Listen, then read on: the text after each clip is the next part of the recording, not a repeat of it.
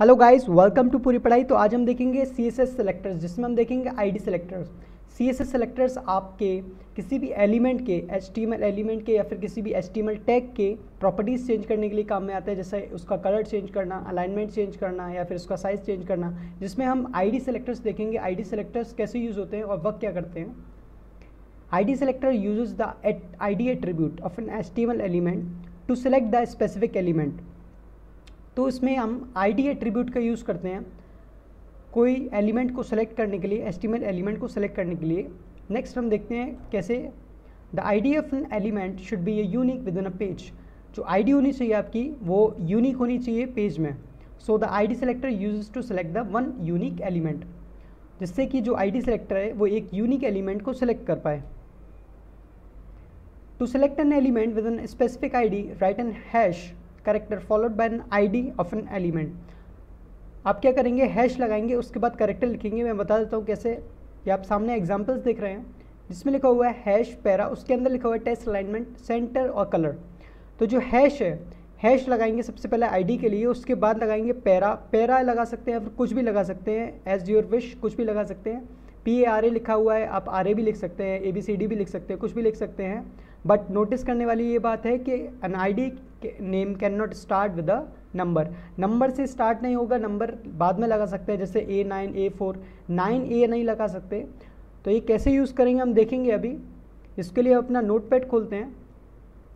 Notepad में हम यहाँ पर ID लिखेंगे, हम स्टाइल लगाएंगे, स्टार्टिंग टैग जो कि मैंने आपको पहले बता रखा है, जिसमें कि हम CSS लिखेंगे, और ये हमारा क्लोजिंग टैग हो गया। इसके अंदर हम लिखेंगे ID, जैसे हमने यहाँ पर लिखा, कुछ भी लिख सकते हैं, PA लिख देते हैं, या फिर पैरा PAR लिख देते हैं, और उसके बाद ओपनिंग क्लोजिंग। और यहाँ पर हम कलर चेंज करते हैं, इसका कलर हम कर देते हैं ब्लू। अभी आप कहीं पे भी ID यूज़ करके ये सब चीज़ें कर सकते हैं। जैसे ID लिखा है यहाँ पर, ID इक्वल टू ID का नाम PAR, और उसको हम सेव करेंगे। यहाँ से आप सेव कर सकते हैं, सेव एज करा, CSS एग्जाम्पल में ID selector.html से हम सेव कर रहे हैं, तो .html लगाना ज़रूरी है, जो कि मैंने ऑलरेडी आपको बता रखा है। और कोई भी आप नाम दे सकते हैं इसमें, और उसको हम सेव कर देते हैं।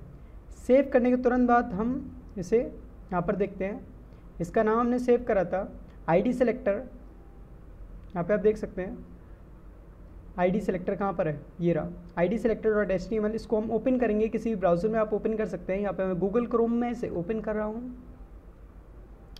यहाँ पे ओपन करते ही आप सामने देख सकते हैं जो ID सेलेक्टर है वो ब्लू हो गया है, क्योंकि हमने ID इसमें लगा रखी है। आप देख सकते हैं यहाँ पे आपने ID लगा रखी है। अभी इस काम करते हैं, इस ID को यहाँ से कट करते हैं और इस ID को पैराग्राफ में लगाते हैं, और इसको हम क्या करते हैं, सेव करते हैं। सेव करने के बाद अगर यहाँ पे रीलोड करेंगे तो यहाँ पे देख सकते हैं चेंजमेंट। तो इस तरह से आप ID यूज़ कर सकते हैं अपने डॉक्यूमेंट्स में। ID सेलेक्टर्स यूज़ कर सकते हैं अपने एट्रीब्यूट्स को चेंज करने के लिए, अपने HTML एलिमेंट, टैग्स और पूरे पेजेस को चेंज करने के लिए ID सेलेक्टर्स का यूज़ कर सकते हैं। सो आई होप आपको ID सेलेक्टर्स समझ में आया होगा। So thank you guys, meet me on our next video. तब तक के लिए goodbye. Your feedback is valuable for all. So please comment, like and share with your friends. Thank you.